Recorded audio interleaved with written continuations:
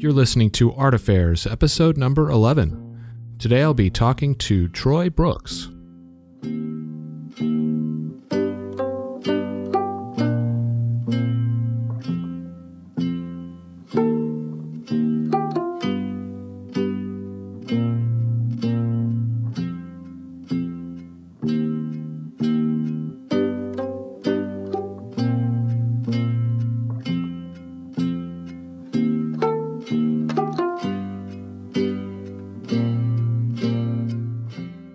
Alright, so my name's Michael Faith, and this is Art Affairs.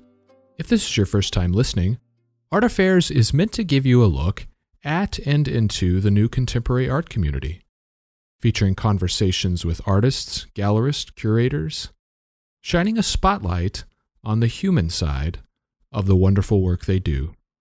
You can dig through previous episodes complete with show notes at artaffairs.podcast.com, and you can check out new episodes on all your favorite podcast platforms. Of course, if you like what I'm doing here, be sure to subscribe and share it with your friends. It really helps get the word out. You can always connect with the show on Instagram and Facebook at Art Affairs Podcast. On Twitter, it's at art_affairs. All right, so today's guest is surrealist painter Troy Brooks. Troy's artwork is so interesting, and his style is incredibly unique. The subjects of his work, for pretty much his entire career, have been strong and elegant women, always seemingly in a position of power.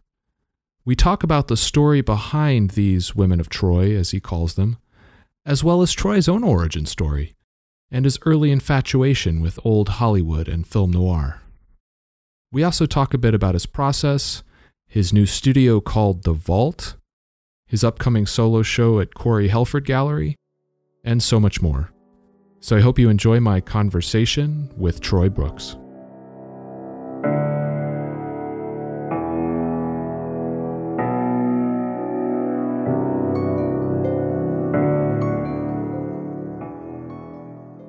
Troy, welcome to the show, man. It's great to have you on. Thank you. Nice to be here.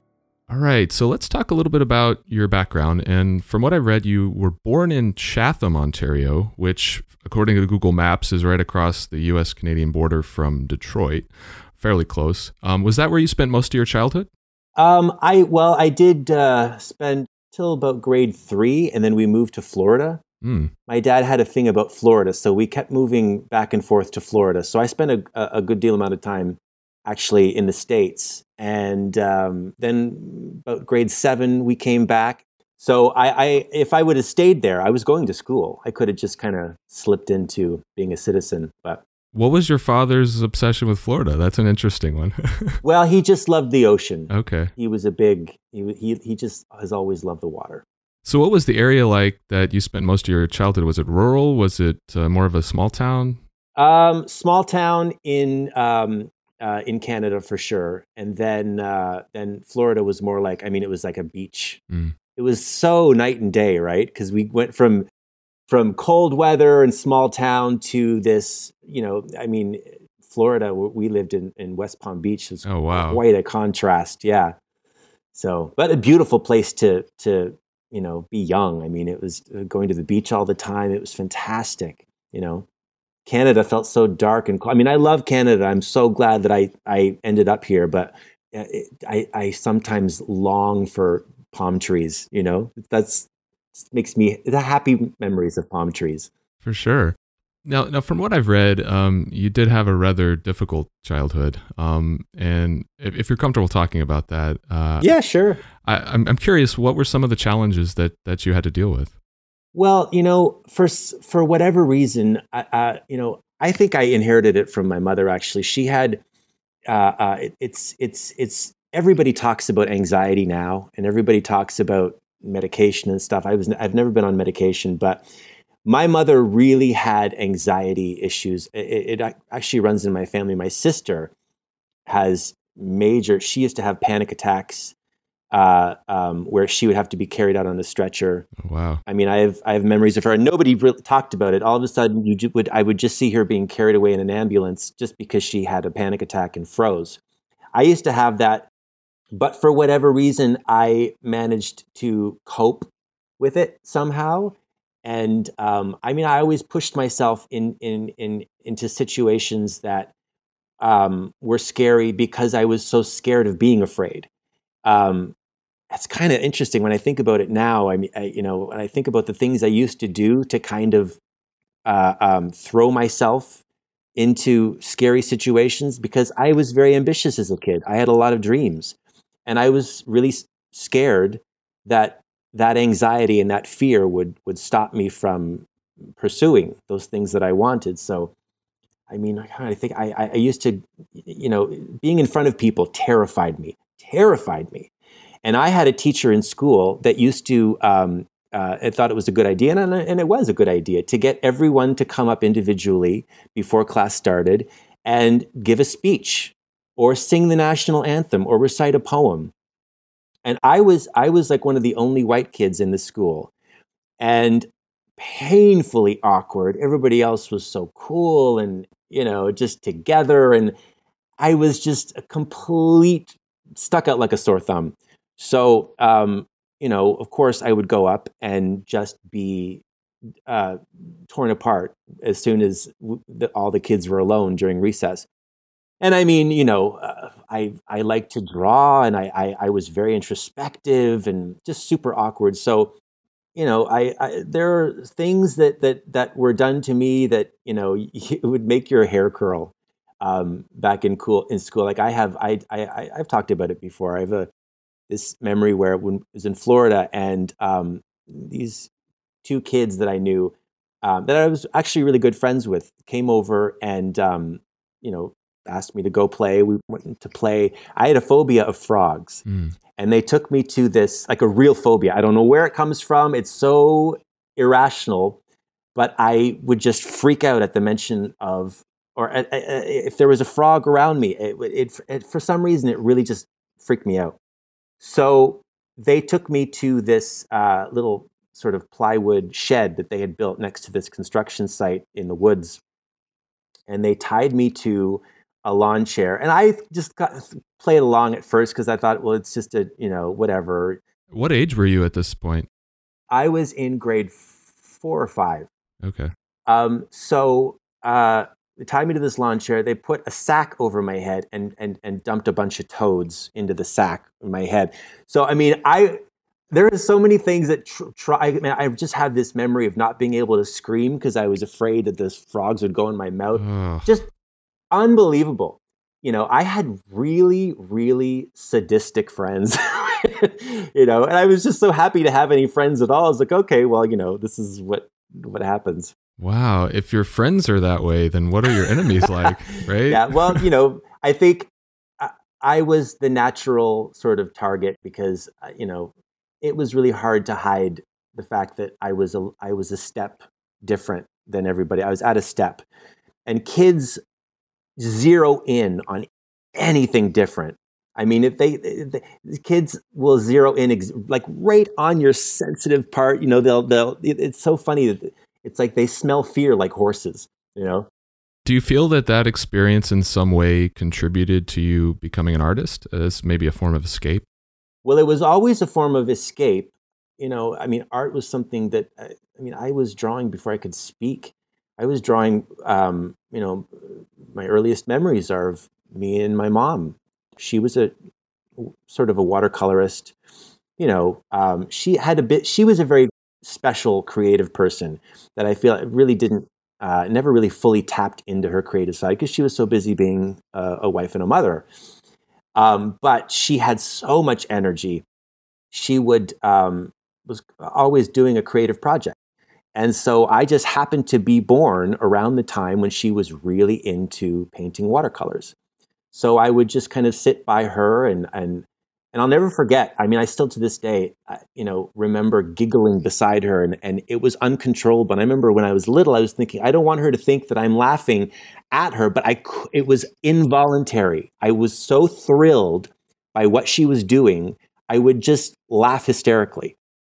And I tried to emulate it, and I would ask her to draw a picture of Wonder Woman for me, and she would just start doing the eyes, and it was very rudimentary. She would just draw these little eyelashes, and I just flipped out. I thought it was the coolest thing. That's amazing. So, us watching old movies together in the afternoon when I was really, really, really little, and me trying to draw the women in those movies, which is basically the same exact thing I'm doing right now. Yeah, that's incredible. So, yeah, tell me a little bit about that artwork. Was it the same type of style where you have women in sort of, positions of power doing remarkable things, or was it totally different? Well, I always drew women, always. And it was something I never really thought about. When I had to do my first show, obviously you've got to write an artist statement. I have no education in art at all, so I didn't really have the vocabulary, or I mean, it is a language, art speak. It's almost impossible not to sound pretentious when you're writing an artist statement. But I was forced to do this for my first show. Why are you painting women? What are you trying to say? What's this? And when you've been doing something since you were little, since before you could communicate things, it's like asking, why do you breathe? Why do you like that color? Well, I don't know. But it really forced me to sit down and think about it, because obviously it served a function. It was for a reason, because there's got to be some kind of reason why I am drawn to this subject, to the exclusion of everything else. And I really thought deeply about it. I meditated on that a lot. And I came up with, you can't divorce the fact that I paint women and I'm a gay guy. That came of age at a time in the 70s and 80s when, being gay was really not discussed. It was really an unmentionable thing. So when you don't have a vocabulary for something, or you don't have the language for it, it sort of, it finds a way, to be expressed somehow. So, I've come to realize that, back then when I would try to express that part of myself that, little boys weren't supposed to express or have, any kind of feminine thing, like if I wanted to paint my fingernails, or if I wanted to play with dolls, which was always a thing with me growing up, you were made to feel humiliated. In essence, this is what, and what that says about how we feel about women in general. Like, I mean, you can't not think about that. I mean, why is it so humiliating for a little boy to do things that the girls are doing? Right. But it's not humiliating the other way around. So I really thought about that. And, ultimately what the women in my work, what they do, even since I was a little boy, is they demand respect, right? So they take all of the humiliating feelings that I have about that part of myself, and they command reverence, and they fill that space that I couldn't back then, So it does serve a function. These women, they tell my stories, but they tell them from a place of power. That's amazing. And also, clearly, you've heavily influenced by old, like, Hollywood movies. And you mentioned that earlier, that you would watch old movies with your mother, and you would pore over like old Hollywood photographs in the library. What attracted you to old film? Was it more your mother's interest, and that carried over to you? No, I had a really intrinsic sort of just. It was very, very visceral, because those women in those movies, they were just a very specific kind of androgyny, where they square-shouldered, they had very clipped mouths, and they were severe. They were an interesting sort of combination of man and woman, right? And that really didn't exist before. You didn't really see that in any point in history where women were starting to dress like men. It was right after, right around the Second World War, where women were wearing very tailored suits, and women's pictures came into the public vogue. And, you saw people like Bette Davis and Barbara Stanwyck and Joan Crawford that were kind of terrified all the men in those movies. They dominated film around that time. And I just always loved that. I mean, there's something really satisfying about Bette Davis walking into a room and scaring the shit out of all the men in the room. What I was saying before, it's like, and so many gay men respond to that. It's because it's validation. It really is validation. You want to see a woman who's commanding the space, and she's very feminine still. She dresses great. She's got lots of makeup on, and there's a reason why drag queens always do those women, because they're almost a caricature of a woman. When you've been denied something for a really, really long time, you want an exaggerated version of it. Sure. Right? Yeah, that makes sense.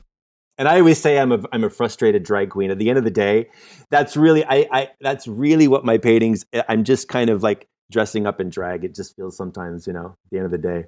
What about like artists that influenced you early on? Did you have any influential artists when you were growing up? Well, you know what is funny is I always loved the art that I really couldn't seem to emulate. Like my favorite painters were Renoir and I loved I loved Paul Delaroche. I love the Impressionist painters, but I couldn't ever do that because it's my natural sort of inclination to detail. And I should try it again. I would love to see it if I could pull it off after all these years, but I loved those painters because, and later on I realized why, is because, they're really painting light, and that's what I try to do, because my work really took a turn when I realized, okay, why it's the painters that I always respond to. It's really the painters that are painting light, when the detail goes away and it's an Impressionist painting, you're really responding to the light, because that's the star of the show. An Impressionist painting is the light, right? Right. So once I started focusing on that, and that's basically my training, because all those old movies from the 40s and 30s, they're really painting with light, and you really just can't get any better with lighting as that kind of classic film, right? Because they told a story. All those movies with Joan Crawford, where there's one like shadow over one eye, those lighting setups are so detailed and so brilliant, and it conveys a story. That shadow over, like if Joan Crawford was in trouble in a movie, if she was hiding something, or if she had something that she couldn't say, there was always a shadow over one eye. And I love that. It's like this burden. That's amazing. And at some point early on, and I'm not sure what age you were doing this, but you were doing commissions of like family portraits for people in your neighborhood. And it sounded like, from what I read, that you absolutely hated it, and that it kind of discouraged you from initially starting to pursue a career in art. Oh, yeah. Tell me more about that. How did you get involved doing these portraits?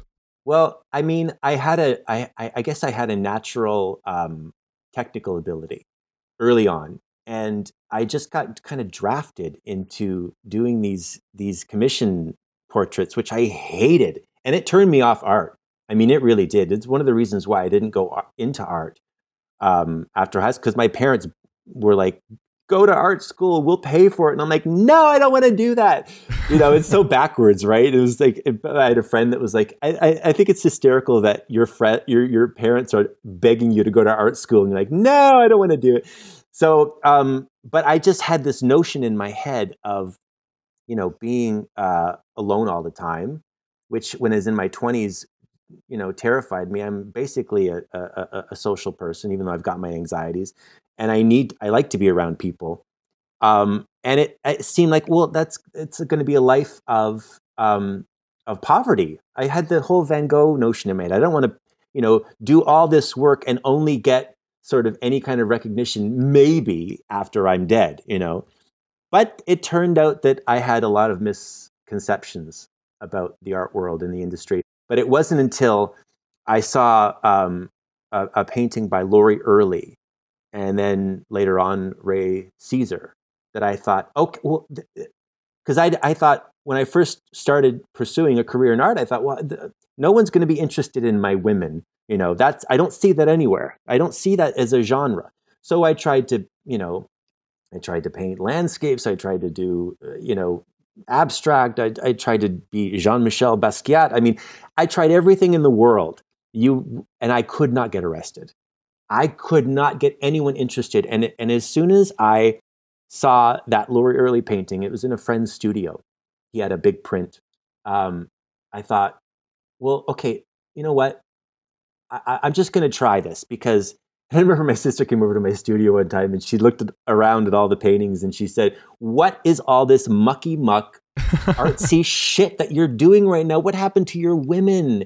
That's your thing. That's what you do. And I was so irritated when she told me that. But she was right.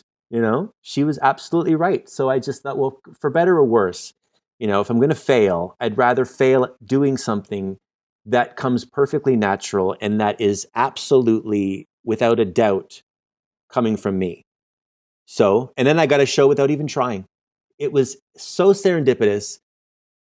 Someone happened to see one of my paintings. A friend of mine took me to a gallery just as he was trying to show at this gallery. He took me. He's like, you really should meet the gallery owner. I did, and he saw my work, and I, without even sending work to anyone, I got a show without even trying. So I just thought, well, that just goes to show you, right? Yeah. You got to follow your instinct. You really can't second guess what the public is going to accept, or what you think is going to make an impression, because even if you're the smartest person in the world, you'll never be as smart as whatever muses you have circling you. Well, and it probably wouldn't feel as fulfilling. Oh, I can't imagine if I'd started out and if I had any kind of success doing any of those paintings that I was doing before.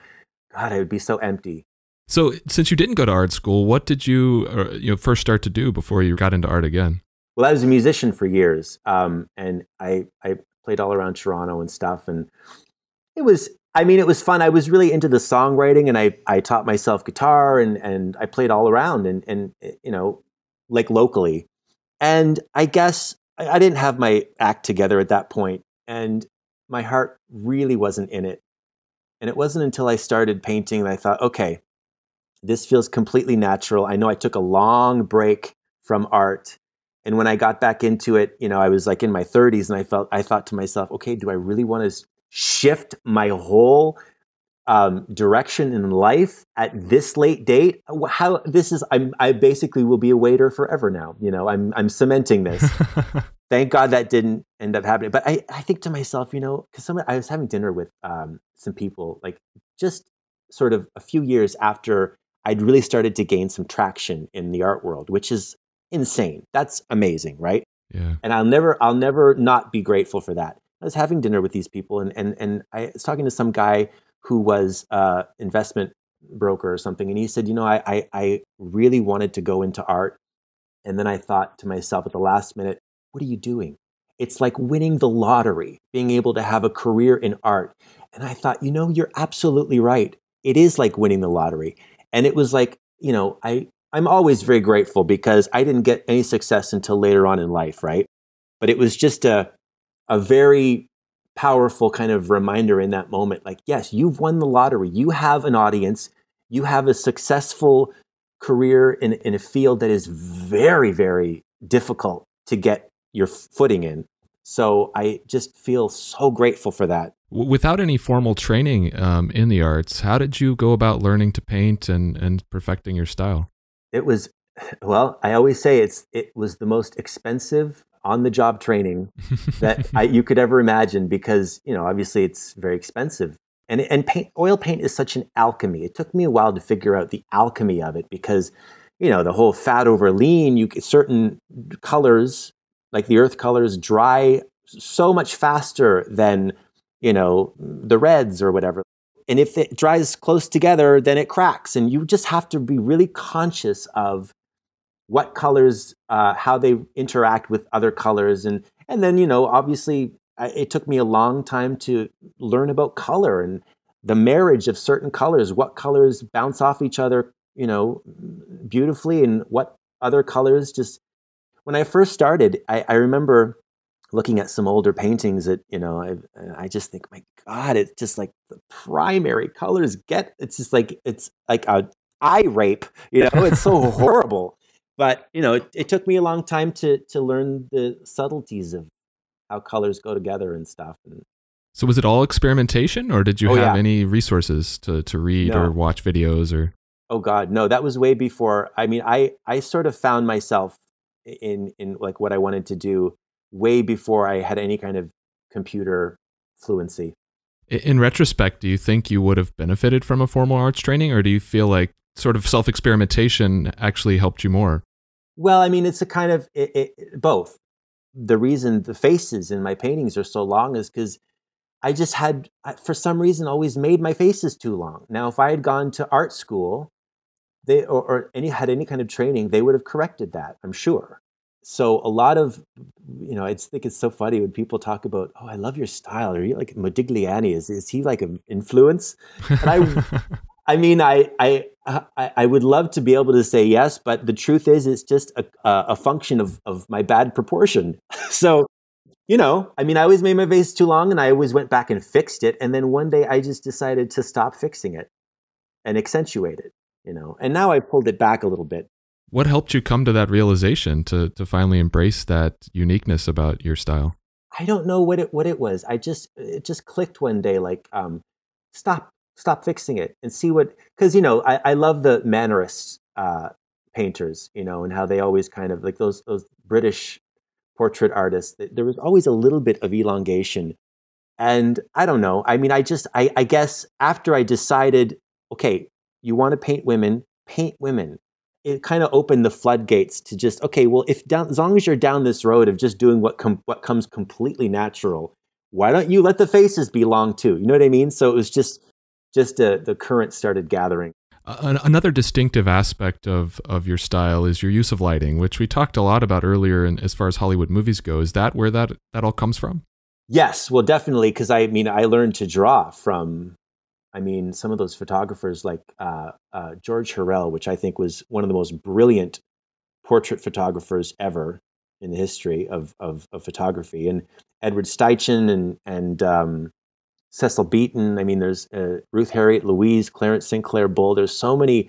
I learned to draw from those photographers, those classic Hollywood photographers, and Arnold Gente. Like beautiful, beautiful portraits of Greta Garbo before she really broke.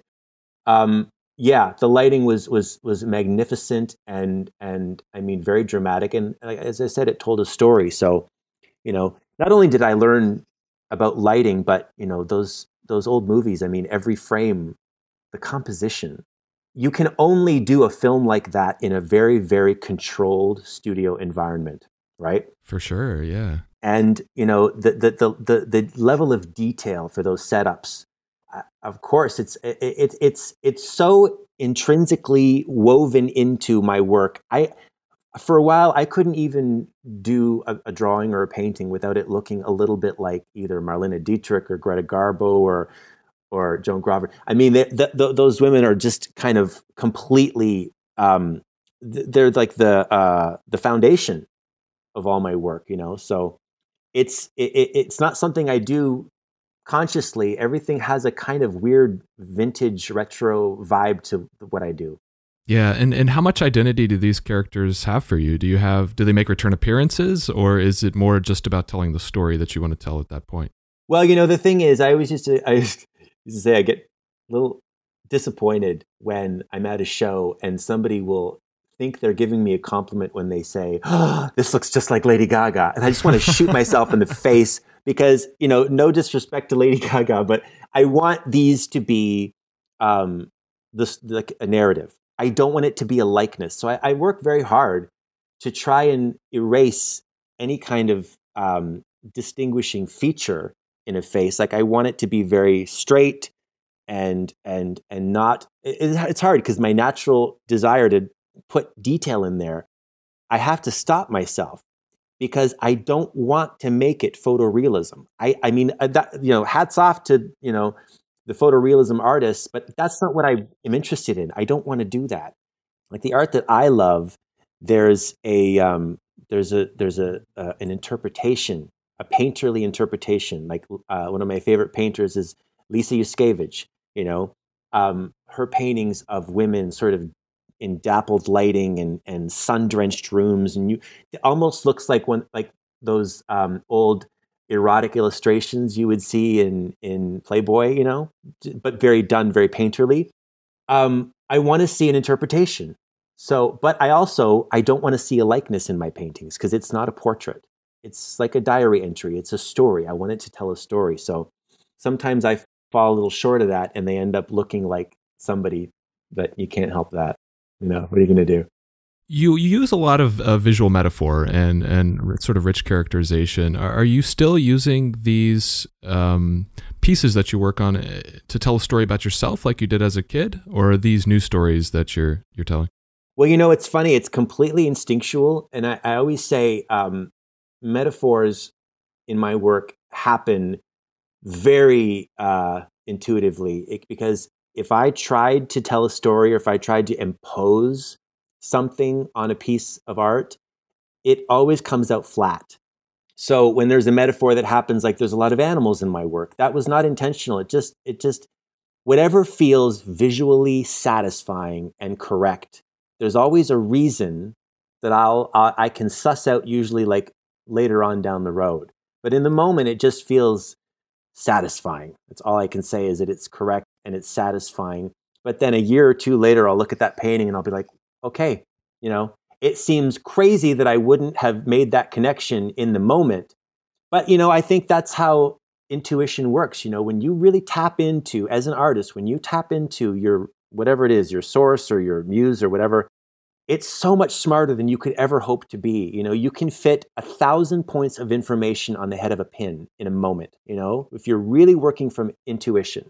And so that's what I try to do. And it's so funny. Like lately, I get so irritated with, there's a lot of artists, musicians, artists all over the place that keep talking about artists are here to disturb the peace and they're here to, speak truth to power. And it's like, it makes me so, it just grosses me out, because that art that they're talking about is always one dimensional. It has to be, because you're imposing some kind of prefab social agenda on it. You're not working from instinct. You're trying to, it's a big blowhorn. The amount of art in art history that has been oppositional, that has this, speaks truth to power, it's like this much. And when I hear people saying art is here to amuse, the end. It might be a part of a social change. It might do that, but that can't be the motive of art. So are these stories still about yourself and your own experiences? I mean, sort of like a self-portrait? Yes. I said I went off on a tangent there. Sorry. Yeah. No, they are my stories. But as I said before, it's because it's so intuitive. I honestly, I don't know consciously what I'm doing until it's over. For instance, I remember there was one painting I did years ago, and this is just, I had broken up with somebody, and I was in between apartments. My art, I was just about to do my second solo show, and I just had big success with my first show, and I thought, wow, I could actually, not get a job doing anything. I could actually do this. Not get a job doing anything. That came out wrong. But I mean, like, I could do this full time. I mean, this, don't get me wrong. Art is like, I mean, I'm working on a solo show right now for August solo show in LA. And it's like, you have to do it to the exclusion of everything else. Like, I have no life when I'm working on a series. It's basically, you have the life of a monk. You get up early morning, you paint all day long, and then you go to bed and then start again 7 days a week. Anyway, so I had just had my first show, and I had to go and live with my parents for a few months because I had nowhere to stay, and I hadn't really gotten my footing in the art world yet. So, here I am. God, I don't think I was quite 40, but I was living in the basement of my parents' house, and I was just mortified. And so I painted this show, Colossus. And for some stupid reason, I decided, well, this is a good idea to do a series about Sylvia Plath poems. So I'm broken up. My life feels like it's over. And I'm doing all these paintings about loss and suicide. It was bleak. It was super bleak. But anyway, one of those paintings turned out to be, there was like a glass of alcohol sort of turned over. She was in a prison cell. There was a bird flying off out of the cell into the corner. There was a wasp's nest. All these, it was really like heavy steeped in symbolism. And I just thought it looked cool. And then later on, a few months down the road, I'm kind of, putting all these paintings together, and I'm trying to formulate how to talk about them at the opening. And because it's all very ephemeral, and then I spend days talking to myself before the opening, trying to find how to talk about them, right? Right, yeah. Because people want to know, and you can't just show up at an opening and just say, well, it's visually satisfying. I have to know what I'm talking about, and then catch up to my instincts so that I have the words. And I was looking at that painting, I'm thinking, oh my God, that is the last 5 months of my life. I was in a basement, prison cell. I had stopped drinking. I was like a monk. I don't have a drinking problem, but I just thought, to get this show finished and to paint for these long hours, I can't do anything but take care of myself and live on the straight and narrow, for these 5 months.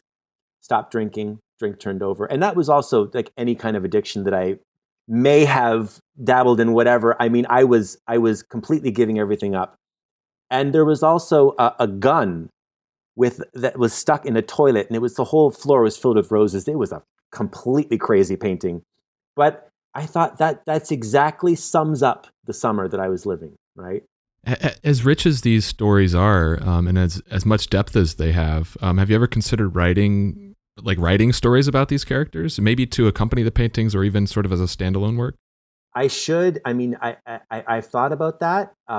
One day when I make a book, I had a show. I did a few pieces in a show in Paris last year, and I was approached by a book publisher to maybe in the future do a book, because I've self-published a few art books, but I mean very, very, very small presses. They were very expensive, and sold out of those. But I would like to do like a definitive kind of retrospective of my work, but it just seems so daunting because I would need the text to go with it, and there's so much stuff that I would need to formulate. But I would like to. I think that would be well received, but I could see how that would be a ton of work to do to put all of that together. Yeah. Let's talk a bit about the mediums you work in. So, pretty much all of your big gallery shows, it's all oil on canvas. What is it about oil that you like so much? Well, the blending. Because I like there to be a very hazy kind of sleek blended look. And with oil, I know that you can do that with acrylic, and I don't believe that acrylic is any less vibrant than oil paint. I've seen beautiful acrylic painters who do incredible work, and it's very vibrant and wonderful. But I just like to blend too much, I think, to do. I tried acrylic one time. I remember I applied for this gig where this is before I really was doing exhibitions. And it was a gig to paint people's portraits live at funerals and bar mitzvahs and weddings and stuff. Wow. And so the guy had artists come in, and it was a 6-hour turnaround. So first artist would come in at 8 o'clock in the morning, and then 6 hours later, the next artist would come in, and they would all paint the same portrait of this guy. So he had like 12 portraits of this guy against the wall. And I was looking, and I remember when I finished mine, he's like, wow.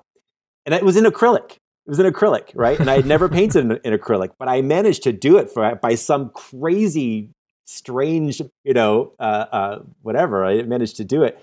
And he's like, wow, yours looks so much prettier than the other ones. It was just like young Indian guy. And I made him look like, I don't know, some movie star. That's amazing. What does your process typically involve? Do you do a lot of sketching and composition work ahead of time, or do you sort of just go in and start painting? What I like to do is I see sketching makes it so much easier. I try to sketch as much as I can in on the canvas or on the panel, but oftentimes the paintings take such a left turn. It's hard to. It's very unpredictable. So you pretty much kind of go with the flow, and your paintings become a completely new thing that you hadn't really anticipated. Yeah, like I'll be having something drawn on the surface, and then halfway through I'll realize, well, no, there needs to be a wall here, or the balance is thrown off. This needs to be over here. And I mean, it's just a mess. I would like to say I planned it out perfectly before putting paint on, but that's so not true. And I mean, I remember one time there was this painting that I did, and I've told this story before, but it was the painting Exodus, and it's a larger painting of a woman with a bunch of red butterflies flying out of a suitcase, right? And I had painted this right after I finished a contract with a gallery. It was a 3-year contract, and I felt like, oh, this is a new beginning, and and then I did this painting, and it was so personified, kind of what headspace I was in, and all these butterflies coming out. There's a spotlight on the woman, and I thought, well, oh shit, I'm gonna have to do shadows behind all these butterflies. And I thought, oh God. So I started doing that. And then I realized, wrong move. It might make the painting look more realistic, but now it looks like complete chaos. So I had to paint around. I didn't want to repaint the woman because I felt like I had done her so great, and I can never really repeat that. So I had to paint around all those butterflies and all that woman, and not only that, but do a perfect spotlight circle blended in around all those butterflies. It was a nightmare, and I swear to God, I almost threw that painting away. It was just like, I can't bear this. It's brutal. Do you see an evolution in your style over the years? Do you see that your style's changed even slightly as you've sort of improved and gotten to know it better? Yeah. Oh, yeah. Absolutely. I mean, geez, I look back at some of my older pieces and I just think, oh, it's so. I mean, I see what I was trying to do. There was still a sense that I was trying to be like a little bit like the painters that I had seen, Like once I saw Laurie Early and Ray Caesar, I think I was still clinging to that a little bit. Now I really feel like I'm doing what I should be doing, and it's definitely taken more root and I trust my instincts more. And now it's more my influences and not quite. There's a lot of, in the early paintings there was a sort of a gothic kind of, very overtly gothic, like women holding lambs. And, I mean, very satanic looking women. And I love, I still love that kind of stuff. But I think my work now, there's more subtlety to it, I think. Yeah. In addition to oil paintings, you've also done several colored pencil pieces. Yes. And I'm absolutely blown away by your colored pencils, by the way. You know what's interesting? Those colored pencil things that I did on Instagram, I mean, I got so many shares and so much traction from those colored pencil posts. It's unbelievable. Like I had one that went viral. There was like 150,000 views of me just doing this little head, on a pencil, in colored pencil. I'm like, what? But I think it's because people expect to see that kind of thing with oil paint. But when they see it's a colored pencil, and there's something, when you work on colored paper or paper that's toned, you can really get a great sort of a sense of light. You work with lighter colors and stuff. And I did this. There was this one colored pencil drawing I did on black paper. Well, there was a few, but there was one in particular it was a silhouette of somebody. It was called The Funeral Singer, and there was just smoke coming out of the mouth, and it was lit from behind. So there was all this light coming from a very, very small source, and it was very silhouette.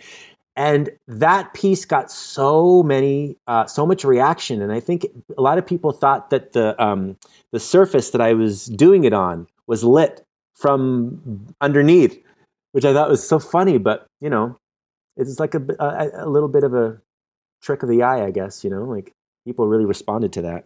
Do you feel like your experience as an oil painter translates over to colored pencils? Like, are there similarities in your approach? Well, I mean, painting has always been a struggle for me. Drawing is something that, I mean, it's like talking. I mean, it's so natural to me. So when I found out that there were colored pencils that they were making, Karen dash luminance makes a very light, fast pencil. Like these colored pencils don't fade with sun. I mean, most of the colored pencil that I used to know about, like when I was in high school, like Laurentian, they'll fade horribly over the years. But they make a pencil now. The Derwent has a light, fast brand set now.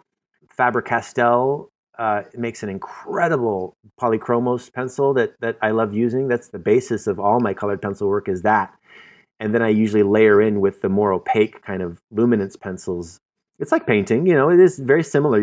It's like glazing, you're layering in colors.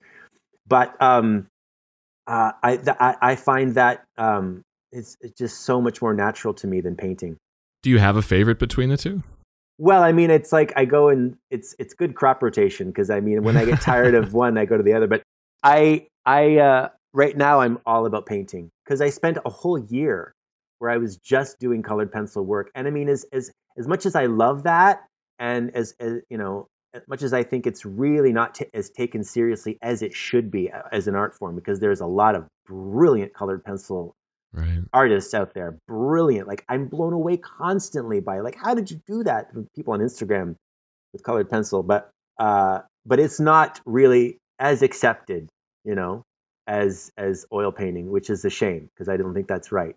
If it lasts and if it has archival quality, it should be absolutely every bit as validated as oil paint, For sure. Are there any mediums that you'd like to explore, but that you haven't had a chance to?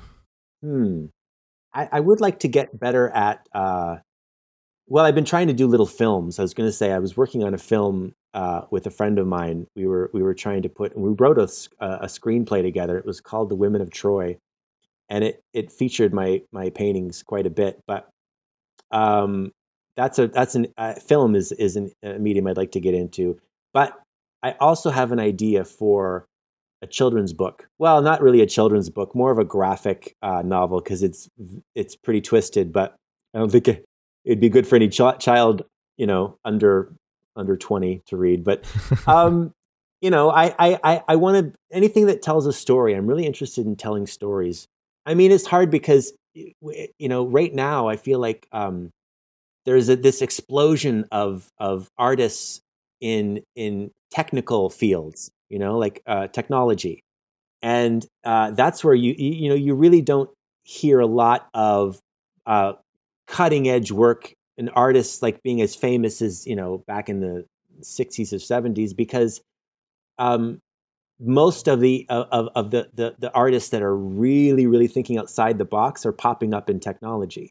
So and worked with that kind of material. So I would like to get into more of maybe even animation. I don't know. It probably will never happen, because this is my lot in life, and I'm too old to turn corners again. So, well, I mean, if you had that same frame of mind in your 30s when you thought you were too old to change careers, then you never would have become a painter, right? So. That's true. But now I'll be 48 in next September. It was such an uphill climb to teach myself oil painting. Like, I mean, it was really kind of curl up in a fetal position in the corner of the room, kind of frustrating. I don't know that I could put myself through that again. You're elastic when you're younger, and I was just at the cusp of my elasticity when I started oil painting. So I don't know that I could do that again. But what is your typical studio practice like? You sort of briefly went over it in sort of at a high level, but what is a typical workday like for you? Well, I usually get up at around anywhere from 5 to 8, depending on how late I was up the night before painting. And I just, I have my easel here that I've attached. I just came up with this. I'm so proud of myself, because for years I'd used a mahl stick, and the mahl stick is like basically a soft cushioned at the end of it stick that you lean against the painting to keep a steady hand. That started to really be a problem, because it would lift the paint. And you have to always work left to right. You can't work at any. So I thought, well, I'm going to try to make it so that I can move across the surface of the painting and not touch the surface. So I screwed on sort of a 2-inch wide beam against my easel. And then I bought this old guy's walking stick, and I just link the walking stick over the beam, and then I can just glide across the painting without touching it. So and someone mentioned to me on Instagram, like, what is that old walking stick you have moving? I'm like, it's a do-it-yourself mouth stick. But and I do that, and I stop. I mean, for a while there, I was working out at 2 o'clock in the afternoon. Usually I'd stop to work out. I haven't been doing that lately because I really have to get this show in the can so it has time to dry and be varnished before being shipped off. So right now, I've just shut all basic windows to people in my life until I get this finished. And I tell everyone, you're not going to see me for a few months. It's just going to be complete work nonstop. Does that include weekends? You don't take any weekends off? No, not when I'm doing a solo show, because for me, I mean, these paintings not only do they take forever to do because I do them in layers, and there's always elements that I'm adding or taking away up until the last minute. But I mean, it's they need those months to dry before I can varnish them. So it's like you really have to think ahead. Yeah. No, for sure. You mentioned meditation earlier, and from what I've read, that's a big component of like your day-to-day life. Yeah. And you've even said before that having a solid meditation practice helps your creativity. When did you start practicing meditation? I started practicing meditation around 2000, I want to say 6 or 7, around there. But I didn't really get a groove or like a handle on, because everybody's different, right? Everyone has a different approach. Everyone's got a different. I read this book about Zen meditation, and there were some breathing techniques that really helped me. And once I started getting a sense of, because I mean, oh my God, my life completely changed with meditation. When I started really getting the hang of it, my life did a complete 180.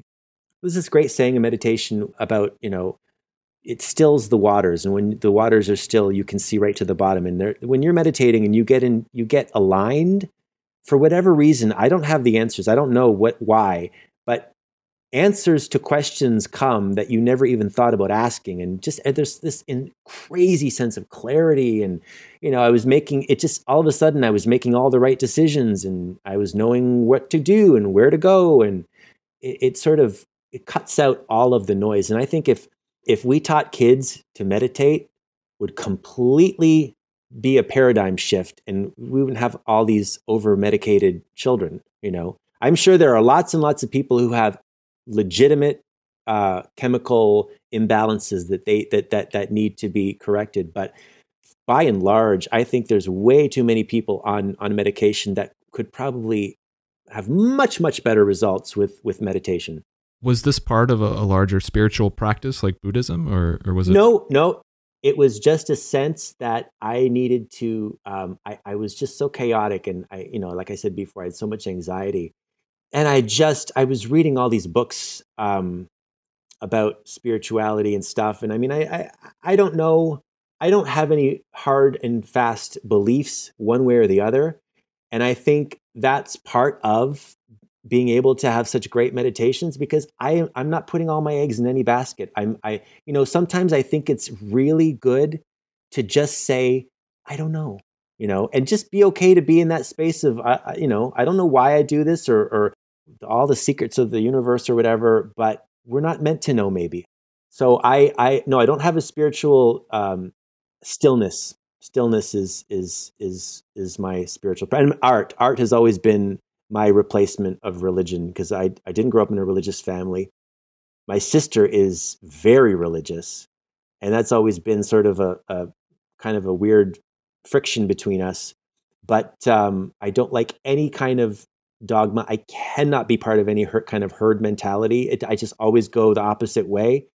No, I try to keep all my beliefs very loose, because we don't know. We just don't know. Do you feel like art is meditative for you? Oh God, yeah, absolutely. Oh, for sure, for sure, for sure. I mean, I go into a trance. As a matter of fact, when I'm painting, sometimes if I do like a full few days of painting where it's like I do nothing else, someone tries to talk to me, and I really lose the ability to communicate properly. You know, I lose my articulation. You know, it's like when you've been like watching TV for a long time and you try to talk to somebody after that, you just don't have the same facility with words, you know? So it's like that part of your brain, you know, if you don't keep it greased, it's not going to work properly. But when I'm painting, it's just synapses firing. Like it's just very intuitive, you know, visually intuitive, and it's like playing a video game, kind of, I suppose. You know, it's that same kind of muscle. Yeah, yeah. Let's talk a bit about your move to Wallaceburg. So, a little more than a year ago, you moved from Toronto. So it's considerably closer to where you were born in Chatham, right? What prompted the move from Toronto? Well, I've always been looking for a property that was sort of part art gallery studio with a loft. And I found this place, and I mean, I didn't even know it was in Wallaceburg. I honestly, my partner and I just typed in New York style loft, and this was like one of the first places that came up. And we're looking at it. And I swear to you, before I even looked to see, because the great thing is, I am, you know, an artist. I can live anywhere. Chris, my partner, is a flight director for Air Canada. He can work anywhere as long as we have access to an airport. So we have this fantastic, you know, position where we can kind of go wherever we want. So we were looking in Montreal, we were looking in everywhere, you know. And this place came up, and before I even looked to see where it was, I was on the phone with the agent. And Chris said, "Oh my God, this is on the same street as your father." Oh, wow. I was like, "What? Not only in the same town, it's the same street." Wow. And I mean, I guess I didn't really remember driving past it, but it's an old converted bank. And the people that lived here before, he was a photographer. His wife was a stained glass artist. They beautifully, I mean, they did such a great job with this building, the exposed brick. I mean, it looks like a proper gallery. When I came in, I installed some really great track lighting for the gallery part. And it's just this, I mean, every time, and there's a gigantic 3-bedroom loft upstairs for a price that was incredibly affordable because it's not in downtown Toronto. Only 2 CEOs can afford to live, you know, in a loft in Toronto. So it was just a perfect thing. And it just an added bonus that my dad was down the street because, you know, I just can go over and have coffee with him anytime I want, which is a dream. That's awesome to be so close to your family again. Oh, I love it. Yeah. And it's appropriately called the vault and I can see a safe in the background, which is incredible. Oh, you can see the safe guts. Yeah. Yeah, yeah. There's that safe. There's actually a safe downstairs. There's a safe inside the gallery, and sort of there's a gigantic you know, wrought iron door that leads into another safe, and that safe has never been opened. Not for like 70 years. The people that lived here before, they don't even know what's in that safe. So one of these days we're gonna have to come over and have a safe cracking party, you know, have some champagne. In addition to serving as a studio, are you wanting to do more with it? Like maybe host a show or anything like that? You know, when I originally took over this place, I thought, wouldn't it be great to make it a gallery? But then I started working, and I thought, well, that can't happen because, I mean, you know, painting is so time consuming, and I can't have people coming through here. So I figured, you know, I'm just going to have this be, you know, a studio gallery that if people want to come and view my work, then, you know, then that's what we'll do. But as of right now, it's just going to be a by invitation only kind of thing. Okay. You mentioned your solo show, and I want to talk you know, a bit about that. So I saw either yesterday or the day before, it actually has a title now, Through a Glass Darkly. Yes. And it's opening August 22nd at Corey Helford. You've described it as a film noir in oil paint. Yes. What can you tell us about the show? Well, this is so funny because I just had actually a discussion with the gallery just yesterday, because I had planned to do a series called Bloom. And it was going to be, you know, last summer, I was in this mood where I was like, you know, Wallaceburg really comes alive in the summer, and it's so beautiful. I live right on the water. And I just thought I want to do a series with things that are about spring and have it pinks and peonies and foliage and all this stuff. And then I broke my foot. Oh. It was Friday the 13th in September. And I broke my foot. And all of a sudden, it just was like, it changed my whole perspective. I couldn't go to work. I was stuck upstairs. I started watching all of my favorite movies on my iPad, all these great film noirs like, Double Indemnity and Mildred Pierce, and my favorite film noir, which is a 1947 Warner Brothers movie called Possessed, which is my all-time favorite. And it just put me in this space where I just thought, oh God, I've always had my big toe sort of stuck in the pool of film noir. I thought I should really just do a full-on deep dive into film noir, because it really kind of is a summation of my work, For sure, yeah. And everyone that talks about my work always mentions sort of film noir in it. So anyway, I decided to do that. And then I forgot that I really hadn't mentioned that to the gallery. Corey Helford Gallery was still expecting, these paintings of pinks and blues and and they had, and so I had told people that I was going to do this series for Corey Helford Gallery. And I'd done this painting called Bloom. It was a little tiny painting.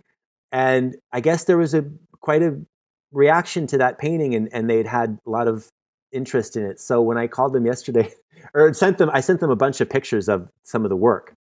And they were just in a panic, and they're like, "This isn't what you said." And I'm like, "Oh shit." So, they're fine with it. I think it was just a shock, because it was the absolute polar opposite of what I had promised them. And I guess I thought, I guess I should have told you this a little sooner, but anyway. But I personally think it's some of my best work. And, I was talking about this to Chris today. I think in the back of my head, I felt like that whole series, Bloom, it would have been great for like 3 or 4 paintings, but I need more of a substantial kind of theme for a series of paintings. There needs to be more meat on the bones. And the idea of doing a film noir set to oil paint was just more meatier for me. Yeah, for sure. How many pieces do you think there will be? 12. There's 12. I'm halfway, more than halfway finished. So all the paintings have been started. I'm just sort of in a race against time to finish them all before April comes. Is that your goal, to wrap it up and so it has time to dry? Yeah. And I do very thin layers, very, very tiny thin layers. So it's not like I'm doing big cloppy impasto stuff. So it doesn't take like a year or anything to dry. It's usually pretty dry in a couple months. So yeah, as long as I have that time. But they need to be varnished, because anytime you do a painting in dark colors, there needs to be a varnish. I mean, with paler paintings, you can get away with not varnishing them, because they look great matte and stuff. But with the dark paintings, you see all the different finishes of the oil paint. Some dark paint is really shiny, some is really matte. You've got to unify that finish. So varnish, you cannot escape varnishing with the darker colors. Is that something you've always done with your work? No, I never used to varnish. But as I get more comfortable with the process, I mean, I've had some varnishing nightmares, and I'm terrified to do it. I remember I learned the hard, like I said, since I'm basically teaching myself all these things. And I mean, I take tutorials here and there, but you really can only learn really by trial and error. That's the only way that I ever learn. So I remember I painted these paintings that I was going to send off to New York, and then I varnished them. But I didn't realize, I had always had the air conditioning going full blast in my studio, but I didn't realize, even if you have the air conditioning going full blast, if it's humid outside, it's humid inside. So I varnished these paintings, and all of these tiny white bubbles started appearing. And I thought, oh shit. So then I started taking a pin, and I'm like frantically trying to pop these bubbles. And then, but I had to repaint the whole thing. So those are the kinds of, things that what I said before about you, it just puts you in a fetal position in the corner. It can really break your heart when something like that happens. For sure. All right. Well, we're getting to the end now. So where can people find you online? TroyBrooks.com. And Instagram is official Troy Brooks. Yeah. Awesome. So one last question, and it's something that I ask everybody. Who is one artist that you'd like to see me have on the show? Oh, you know who's one of my favorite artists is Johnson Sang. Do you know who that is? No, I'd have to look him up. I think he's an Asian sculptor, and he does these incredible sculptures of, you know, those you've seen like the babies that what their heads are kind of exploding into milk. I just think he is one of the most brilliant artists I've ever seen. You know, like his ideas are so inventive, and every time I see something by him, it blows me away. I've never been disappointed by him. So he's someone who's really great. Awesome. I'll have to take his name down and look him up. That sounds really cool. Yeah.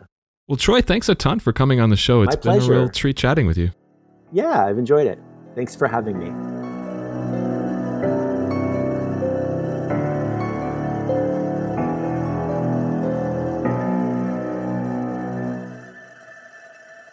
So that's it for this episode of Art Affairs. I hope you enjoyed my conversation with Troy. I really found Troy's story interesting.